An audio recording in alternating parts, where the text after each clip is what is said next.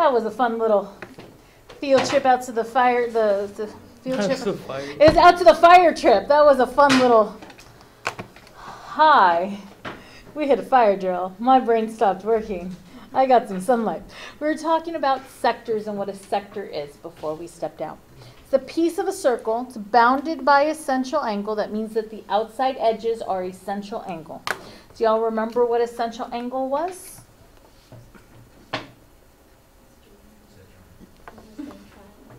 Yeah, what's essential angle? But yeah, the one in the middle. Yeah.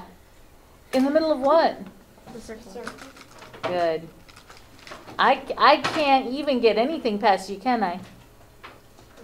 No, you guys are too smart. That one. Good. Let's talk area formulas. Our first area formula is going to be the formula for area of a circle.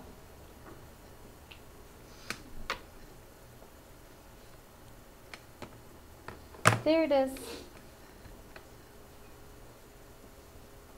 That's the formula for area of a circle. Area equals pi times whatever the measure of the radius is, squared. What did squared mean?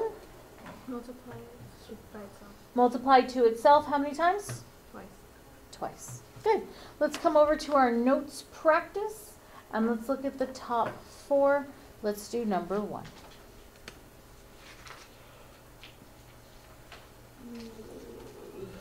All right, number 1, there's our circle. We want to find the area. What was the formula for area again?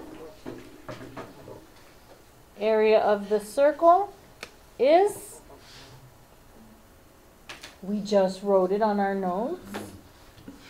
Pi r squared. Lovely. All right, what's the radius? 5. Yeah, 5. Right there, cinco. All right, stick that in the calculator. Like literally type that into your TI Inspire calculators. Hashtag not sponsored.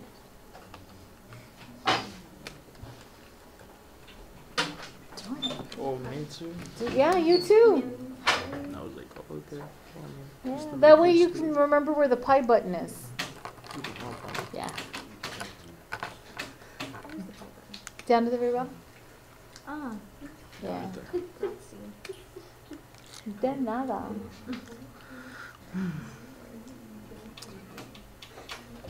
Or in Japanese? Doitemashita ne? Arigato.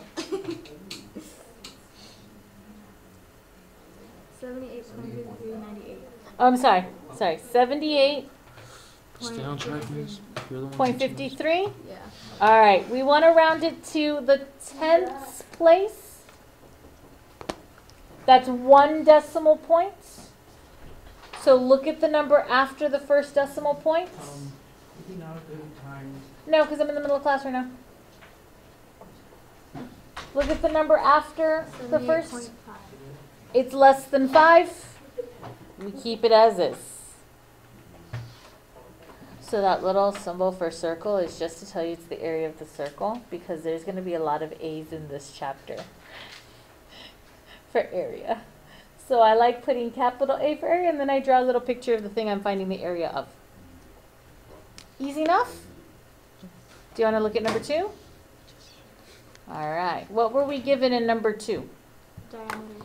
Yeah, we were given diameter, but my formula doesn't run with diameter. What does my formula use again? Radius. Yeah, use radius. So what should I do? Divided by 2. Divide this by 2. And when I divide it by 2, I get? 10. All right, that's my radius. Oh, I'm so little. Super duper easiness, yes? See. All right, give me my number. Round to 1 decimal place, please. Please. 314.2. 0.2. All right.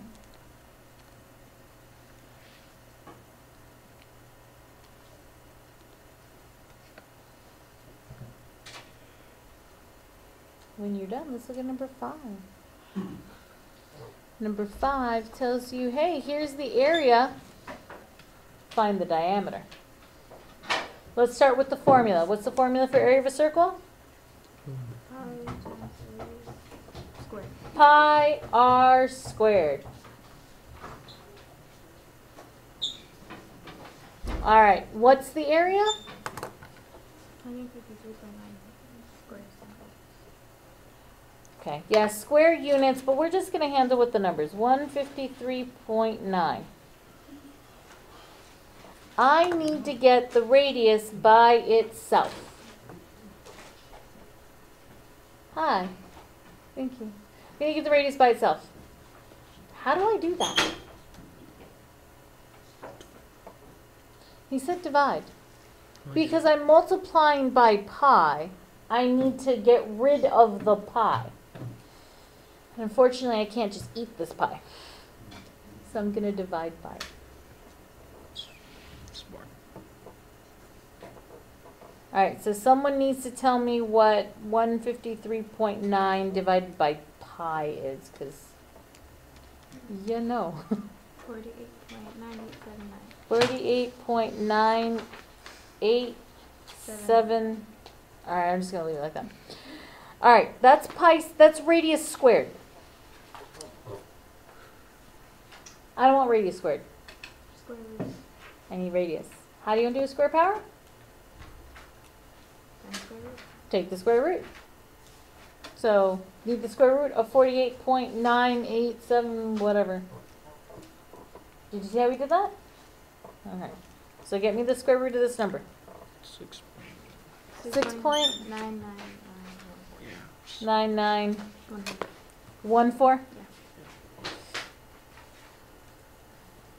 Did we do what was asked? No. No, we have to find the diameter. Multiply by 2. We have a radius, so to find a diameter, I'm going to multiply by 2. What's the diameter? I saw something. 13.9983. How many decimal places am I supposed to round to? Nearest 10th. That's the first decimal place. So I'm going to look right here. Is that number bigger than 4? Yes. Yes, so I'm going to add 1 over here. But when I add 1, that becomes a 0, and I've got to put an extra 1 over there. So it's a 4 here, and my diameter is 14.0. That 0.0 is kind of like a little flag going, hey, we rounded. If you don't put that 0.0, some people go, You sure? Easy enough? Yes. All right. So on this side of your notes practice page, you'll have 5 items to complete. We're going to go back to the note. Yes. Yes. We're going to go back to our notes. We're going to grab one more formula, and we'll go to the back of this page, and we'll draw some more examples, and you'll have a few more to finish out. Okay? All right, here's our last formula for the day.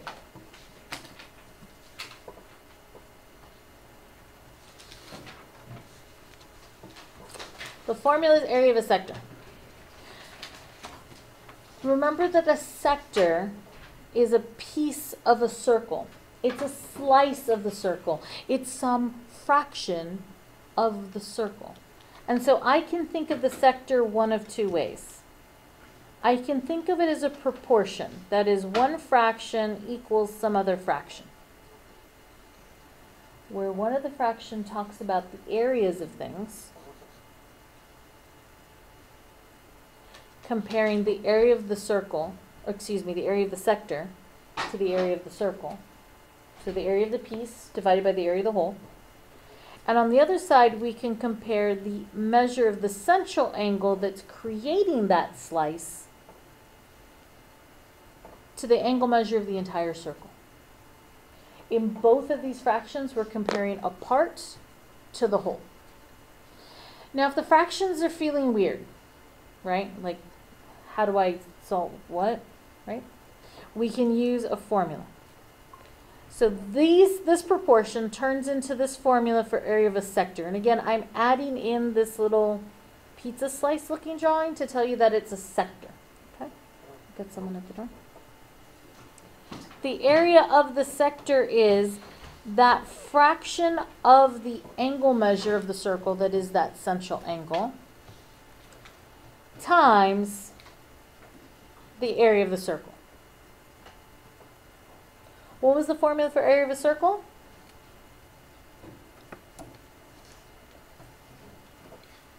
What was the formula for area of a circle? 5 times radius. Pi r squared. And so you could use either one of these two for area of sector. I like this one. Just because it's already all listed out for me. Okay? All right, when you're ready, join me on the back of your notes practice.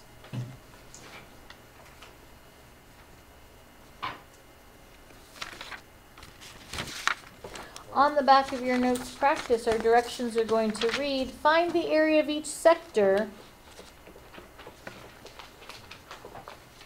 round to the nearest tenth. On the back of your notes practice, yeah.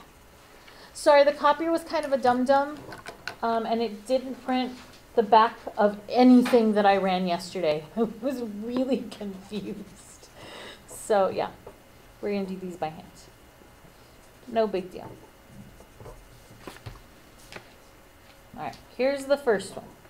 Draw yourself your little pizza. Draw a slice of it.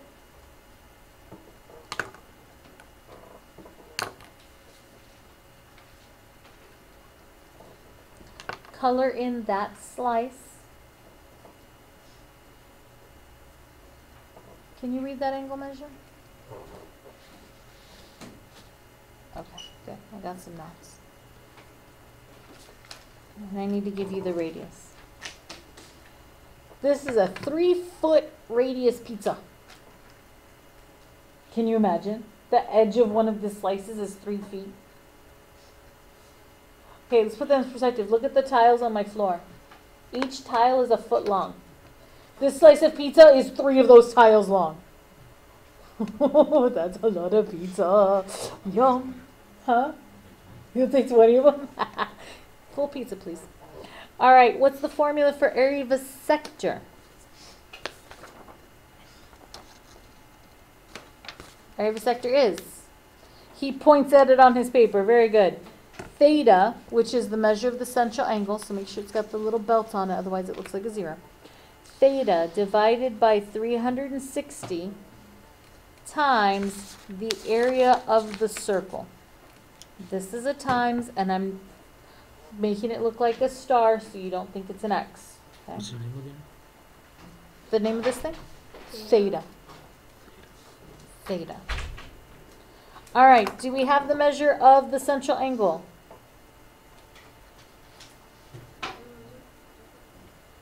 Yeah. Yeah, we do. Here it is. Do we have the radius of this pizza?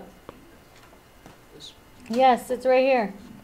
All right, we're going to substitute. Area of the sector equals 45 degrees divided by 360 times pi times 3 squared. And we're going to stick that in the calculator and get a number and round it to the nearest tenth. Go. 3.5. That's it, guys. Is easy, yes? All right, let me give you some more practice problems so that you can just drop them off on any table, please. Thank you. All right. Here we go. Draw along with me. Lots of pizza pies.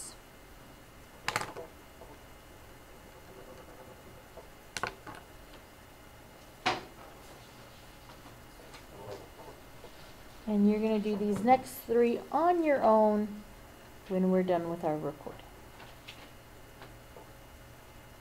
Can I have 3 letters, please?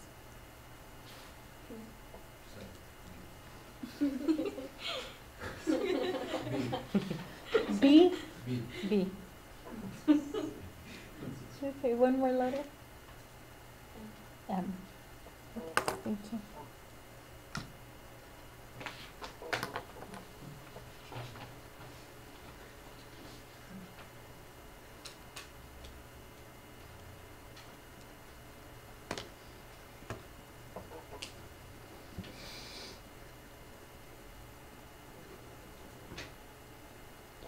Okay, I'm going to give you a tricky one because you guys are brilliant. Can I have 3 more letters, please? S. G. J. J. Alright.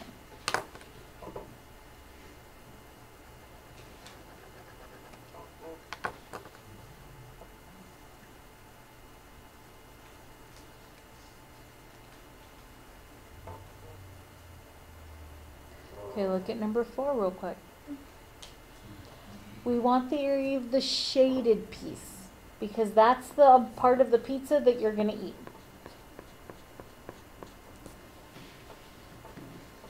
Number 4, I did not give you the angle measure of the shaded piece. I gave you the angle measure of the unshaded piece. So what should we do?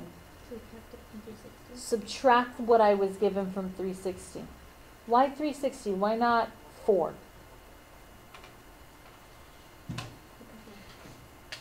Why is it 360? Because a full circle is 360. Exactly, ma'am. You subtract 36 from 360. That'll give you the angle measure of this, and that's the angle measure you're using in your formula. All right. Okay. I'm going to slide up to here. Go ahead and start working on these. I'm going to write out a little word problem for us to work on, and I'll do the word problem next.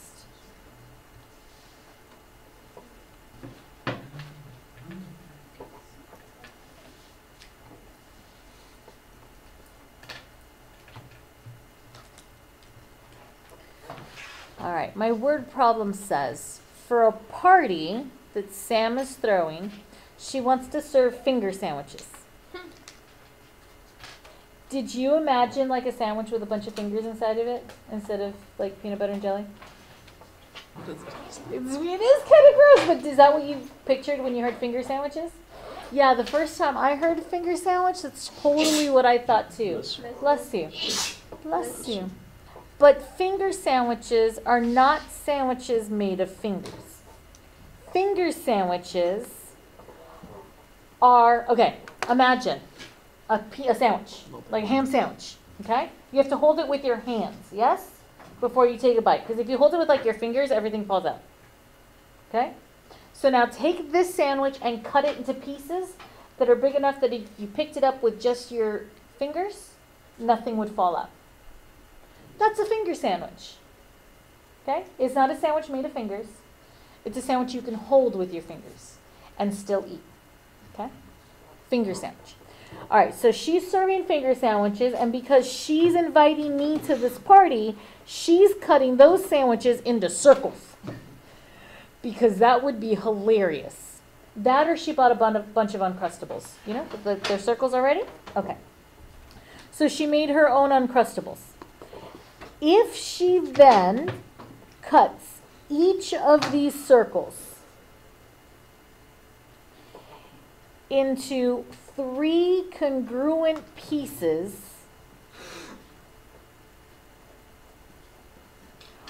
what is the area of each piece?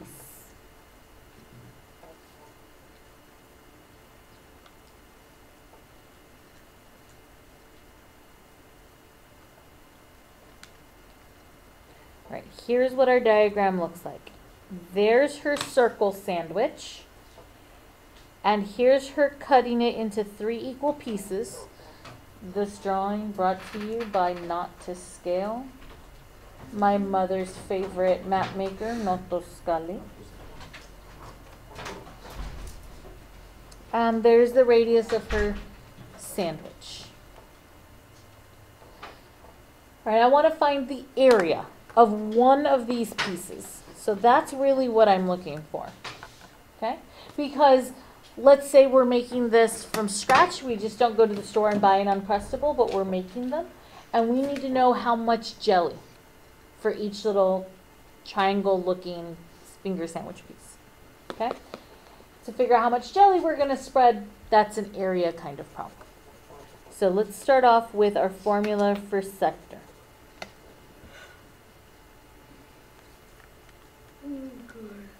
I know, right? Do I have my radius?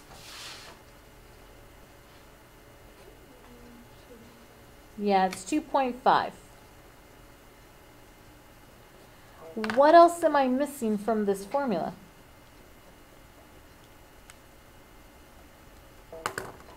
Do I know the angle measure?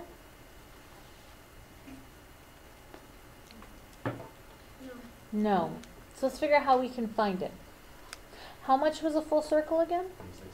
360. And I cut it into 3 congruent pieces.